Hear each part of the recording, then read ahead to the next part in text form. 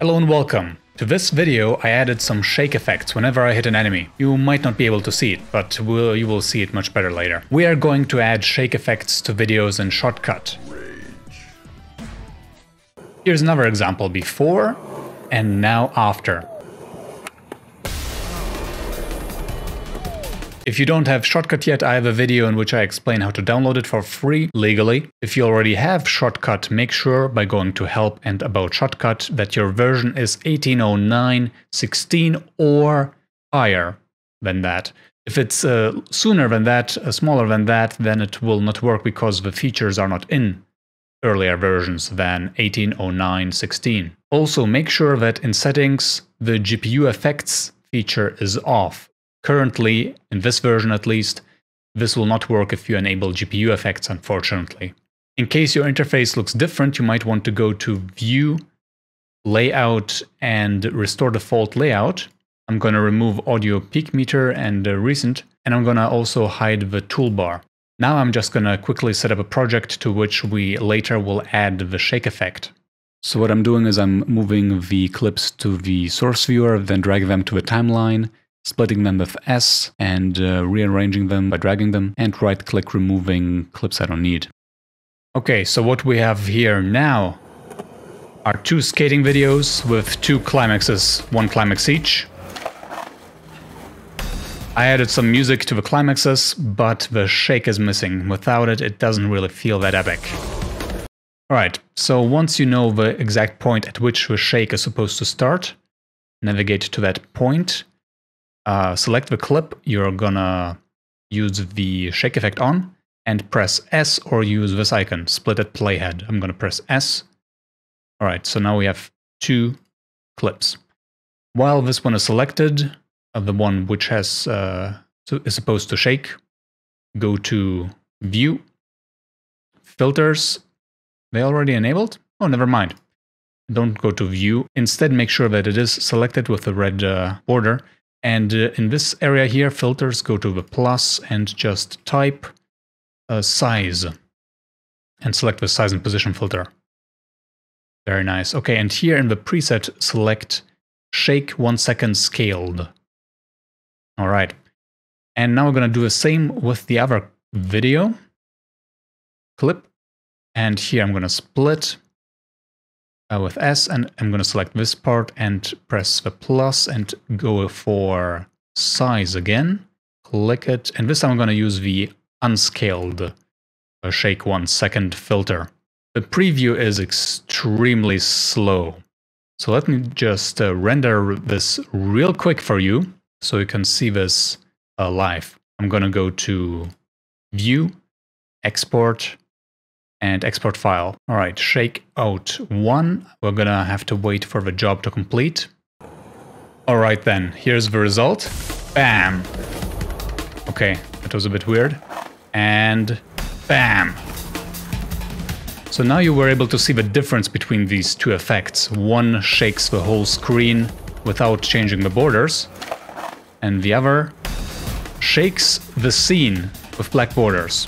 Now you also noticed that after 1 second the effect or filter ends. That's because this is how long it lasts. Unfortunately, that's the only options we have right now in filters, the preset for 1 second. We can circumvent this by just splitting the clip after 1 second or less. Let's see, how can we make sure that that time frame... Okay, we can actually... Yeah, we can drag it, and then when we notice that the position values do not change, we know the filter is over. All right, let's split it here. Now, you might be fooled by the fact that this filter already exists, but you have to apply the shake preset again, or else it will have the keyframes in negative time space, whatever. Okay, we're just gonna be lazy and split again. Shake 1. What's going on here? Defaults. Shake 1 second. And split again. And defaults. Shake 1 second. And this should give us continuous shaking. It's shaking here. It's shaking here. It's shaking here. It's okay, it's shaking there. I'm just gonna do the same over here. Let's see how much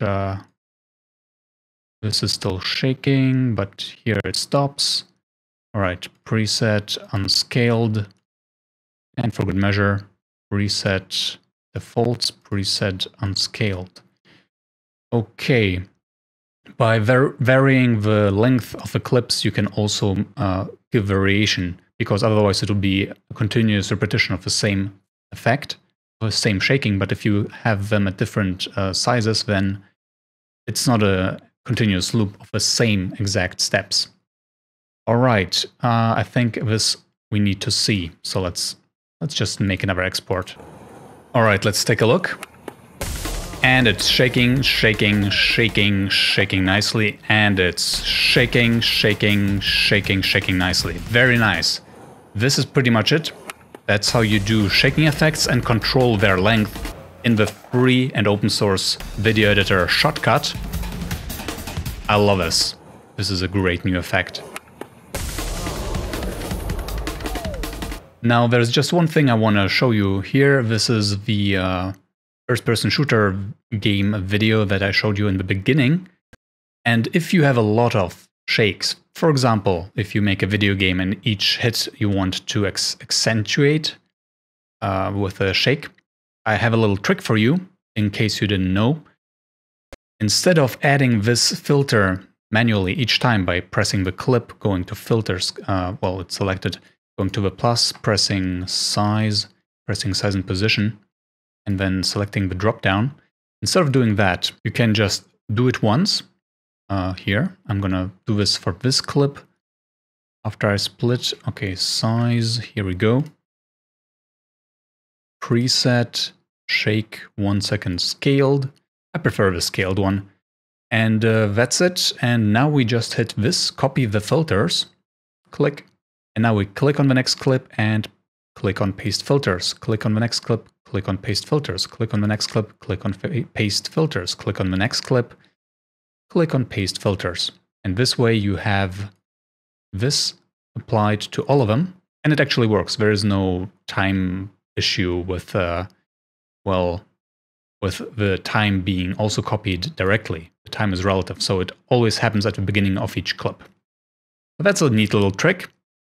Hope you enjoyed this tutorial. Make sure to subscribe for more Shotcut and other tutorials. If you need specific tutorials, ask for them in the comments of this video. I will see you next time. Until then, ciao!